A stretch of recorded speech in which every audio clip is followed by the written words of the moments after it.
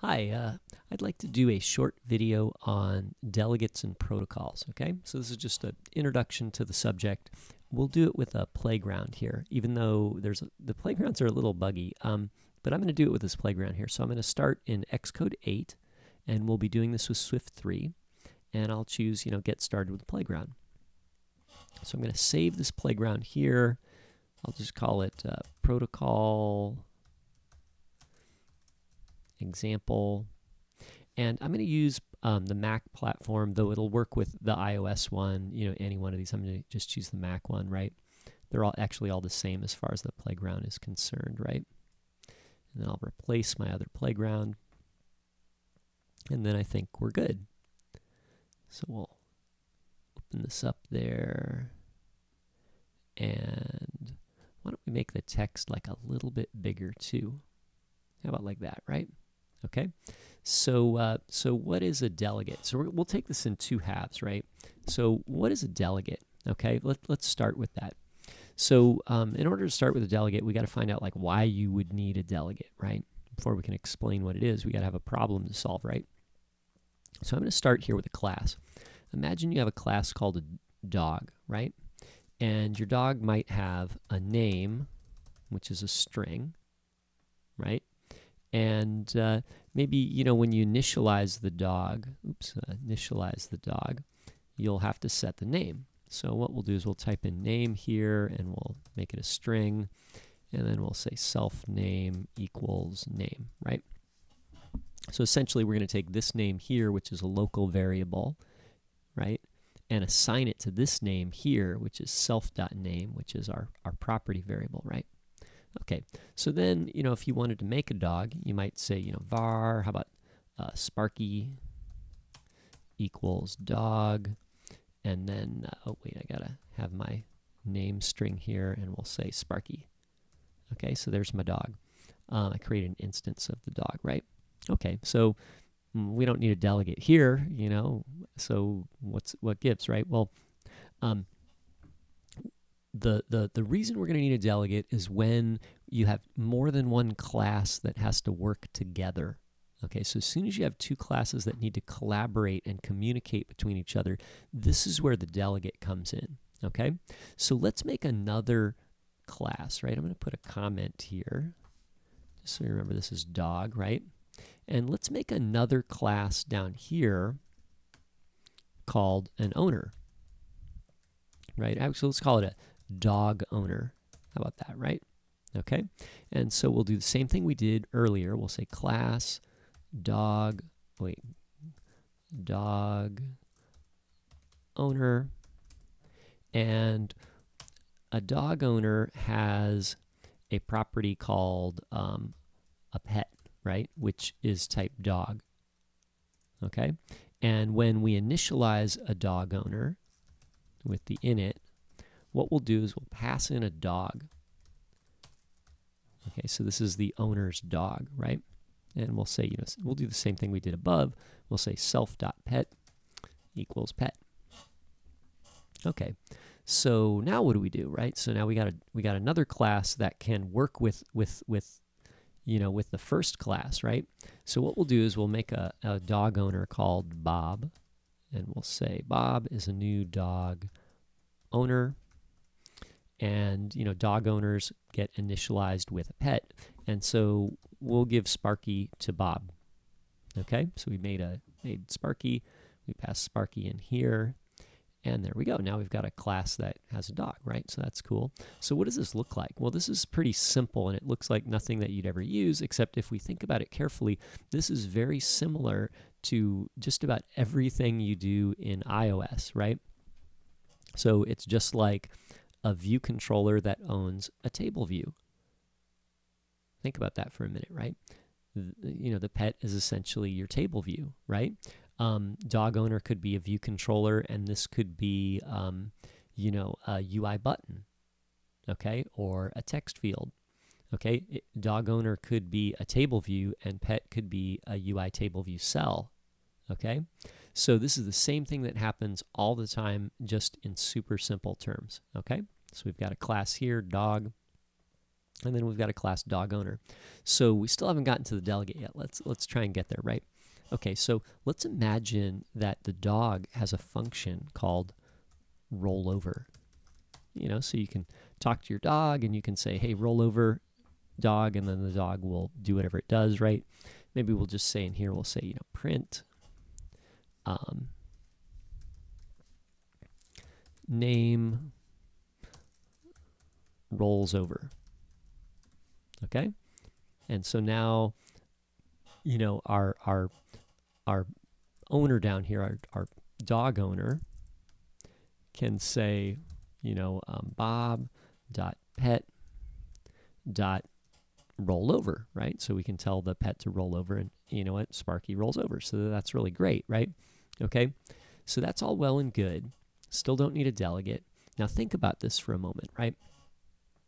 Bob has a reference to his pet. Like, he knows who the pet is, and he can tell the pet to do anything that the pet can do. So any method or property of the pet, Bob has access to that. So, you know, so that's all good, right? Now the problem here, though, is the dog. So the dog, if we look at this carefully, there's no way for the dog to communicate with the owner. Okay, just think about that. Like, how would, you know, like, what if our pet got hungry, right? Like, how would it tell dog, like, hey, feed me, right? Like, let's imagine the owner has a method here called, you know, function like feed pet, right? And we'll just say print, you know, like, how about owner feeds, and then we can say pet.name. Okay, so you can see here, oh, okay, if you could call the feed pet, you know, the owner again could feed the pet and, you know, would know the pet's name, right? But let's imagine the dog has to trigger this, because we don't know when the dog is hungry. It has to tell us, okay? So how from here can we call on the feed pet method, right? This is the delegate, okay? So in order for that to happen, we need to have a reference for dog to you know, call any property of its owner. So what we're going to do is we're going to make a variable here. We're going to say var delegate, and this could be any variable name. We kind of just use delegate for this because the word delegate means someone that takes care of something for you, right? So so essentially we need someone that we can talk to and call on methods and do things that we can't do directly, right? So we'll say you know, delegate, and the delegate needs a type, okay?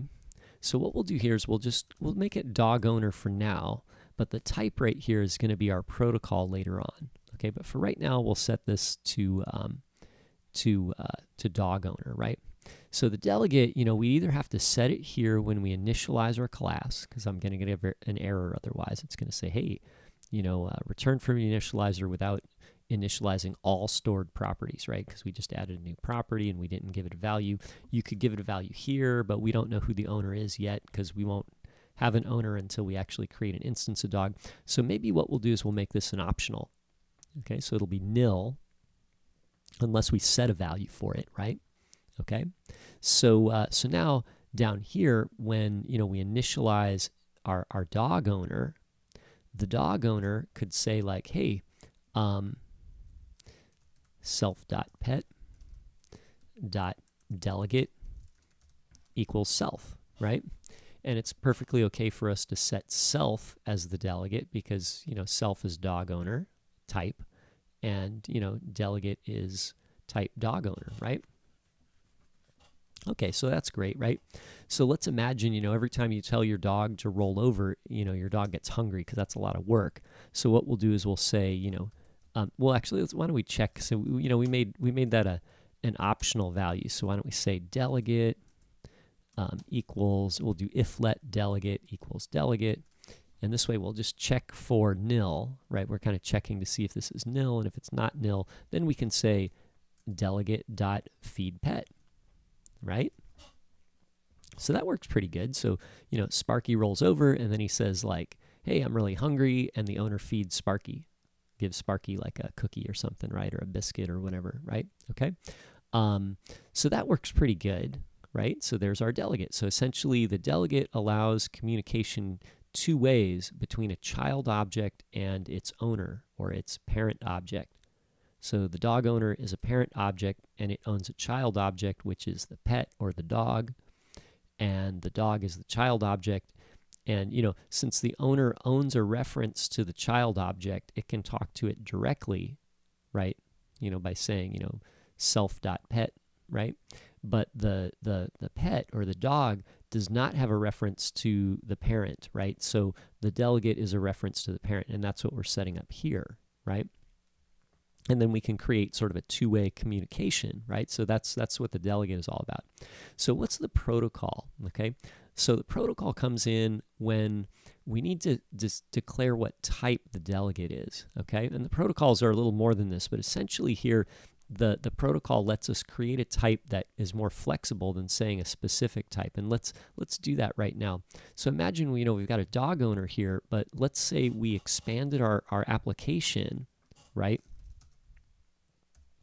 To let's call it a dog shelter, right?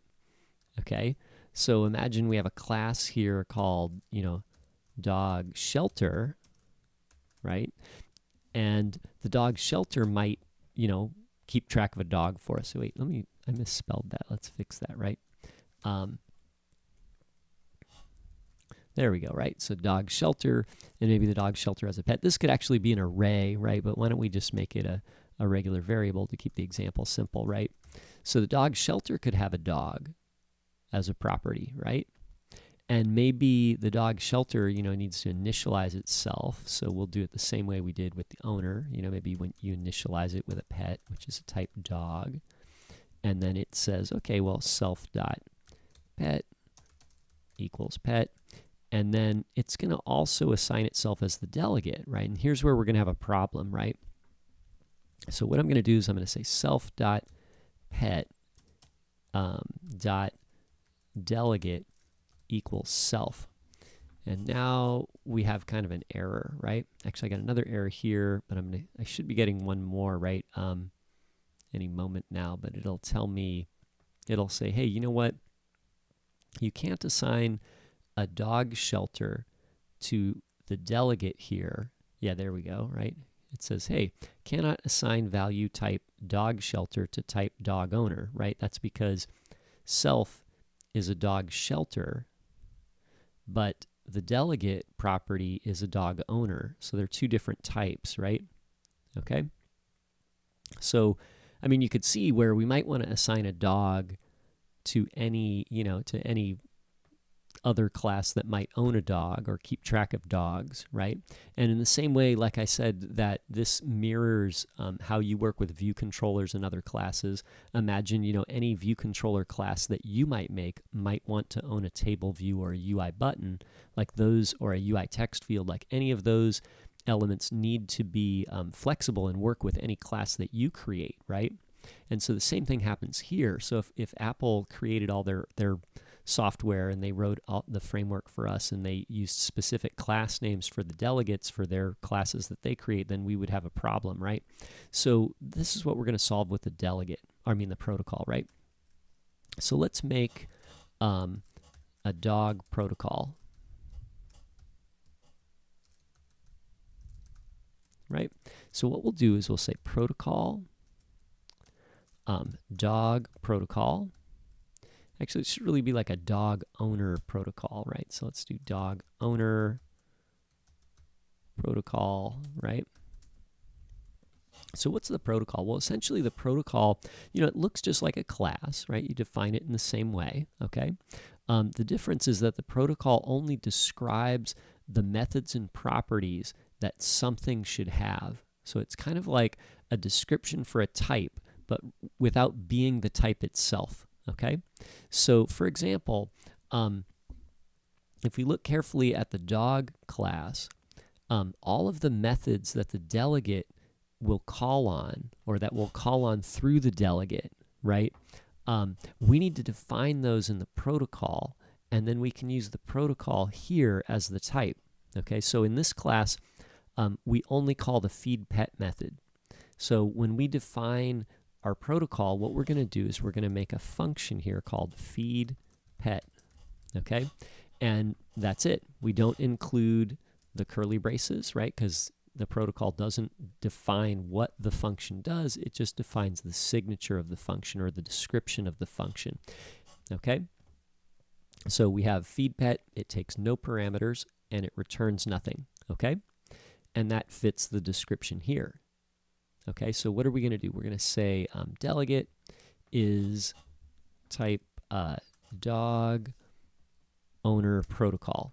Okay, and so that works pretty good because dog owner delegate right here matches the type that we have, and this type right here has, you know, defines anything that has a feedPet method, right? So that's good. Okay. So now we have a problem here with dog owner, right? Because it's saying like, hey, you know what? You are not type dog owner protocol, and we're not. We're a dog owner, right? So what we're going to do is we're going to go up here and put the colon, and then we're going to say dog owner protocol. Okay, so this way we can say, hey, you know, we're this type. That's our class name, but we also conform to this type.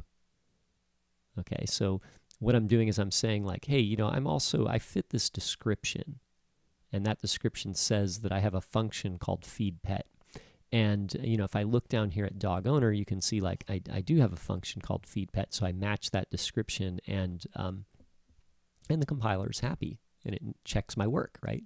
Okay, so the other thing now under dog shelter is you can see dog shelter doesn't fit the description, right? And it says like, hey, you know what, you're a dog shelter, you're not a dog owner protocol. So what we'll do is we'll put a colon here, and we'll say dog shelters are or do follow the dog owner protocol. And then you'll see I have an error here, and it's going to tell me that that I require the function, you know, feedPet, right? So we'll have to include that. Why don't we put that in here? We'll say function feedPet, and then we can implement this however we want. We can say, you know, print shelter feeds